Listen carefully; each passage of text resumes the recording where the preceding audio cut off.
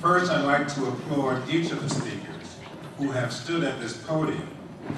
While I may not concur with each speaker's comments, I believe that meetings like this give real meaning to the phrase, "We the people." We the people fully engage in decision-making that impacts the public. I've heard speakers approach you and say, "I live," and give a particular neighborhood. I'll first say that I live in the United States, and that I'm from Brooklyn. I have a set of prepared remarks that will go into the record, and if you can't wait for those remarks, then please, if you have pen and paper in hand, write my name, Dan Durett, D-U-R-E-T-T, and for those with a laptop, put that into Google and you'll have more information about my background. I have stood in many cities and many countries to talk about environmental justice, to talk about conservation, to talk about fish hatcheries, to talk about our forests, lakes, and streams. But this meeting here today is quite important. It is important because several speakers have, and you're drawing, the advantage of speaking sort of towards the end of these kind of meetings is it gives you a chance to hear the perspectives of others. It also puts the onus on you to sort of change your presentation a little, but I'm just really interested in the impact on communities.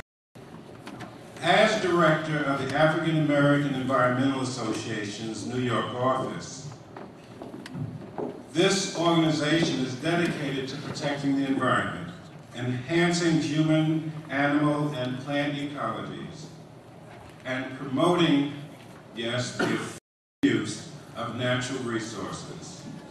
As an African American perspective in these deliberations today, I proudly stand and ask and request that the license be renewed.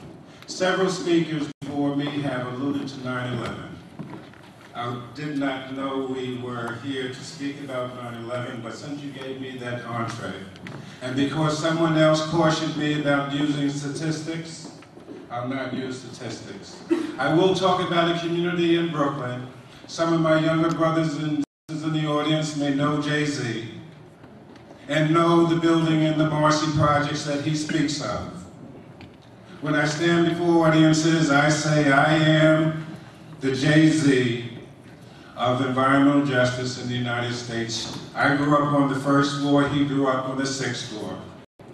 My mother still lives in that building, as does the mother of Captain Vernon Richards, who on his day off went to the towers, assisting others so that they may breathe one more day. And he gave his life for that cause. And yes, I may have to tell you what's in my wallet, as one of the speakers before me asked. And let me just say, there's not enough in my wallet. There's very little. There's enough gas to get back to Brooklyn, and that's about it. So let's put that out on the table.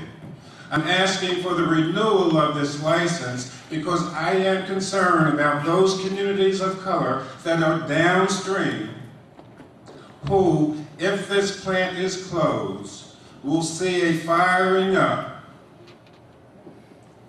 of power plants that will adversely impact their health. And yes, again, I will stay away from statistics.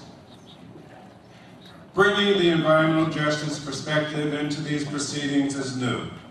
We are being engaged at the front end, participating in this forum and in others, as partners, fully credited, and realizing that we are not participating after the fact of decision-making, but we are standing here, voices raised, presence noted, that we intend to be part of we the people when these kinds of focusing meetings are taking place.